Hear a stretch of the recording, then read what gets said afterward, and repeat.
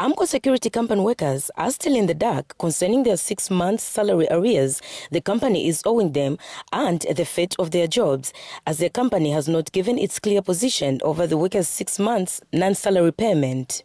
The workers, most of whom wanted their identity to be withheld, say the company management has not addressed them since their salary anomalies started early this year. It's been too long. We started the protesting. Where is he? Is he sleeping, and who will wake him up? Maybe he's sleeping because it has taken maybe 4 to 5 months. People are not being paid. And it's not us who are suffering. We've got families. There is no one to address us, to tell us exactly what is obtaining on the ground, is this or that.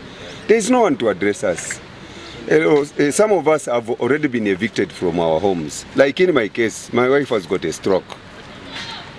I am entirely dependent on my earnings from Amco. They have accused Labour Ministry of laxity over the matter and have called on other government wings to intervene. Where is Shamenda? Is Shamenda sleeping or what? Because it's been too long.